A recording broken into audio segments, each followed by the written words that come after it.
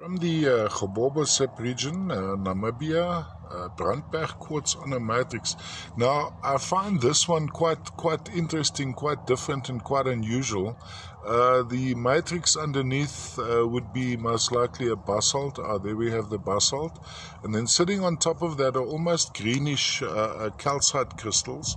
And sitting on top of that would be this quartz crystal. Now, I don't know if we have some amethyst in it. I don't see any purple. Of course, if you see purple in a quartz crystal, you're looking at amethyst. What is interesting here is the structure on the quartz crystal.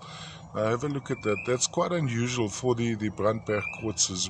From Brandberg, we used to bright lustrous little vugs and little pockets inside the quartz crystal reflecting light back, which gives us almost a Swarovski feel, whereas this one has this underlying patterning on the base.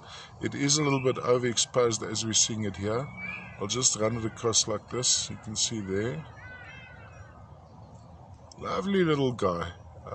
Nice contrast with this bright explosion sitting on this rather pale matrix.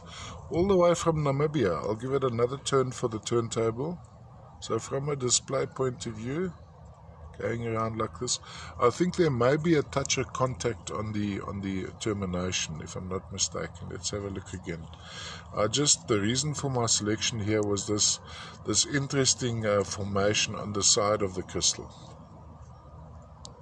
So when you're looking from the top down, this is the effect you do. Let's have it around like that. There we go. That's pretty accurate of what you're actually going to see.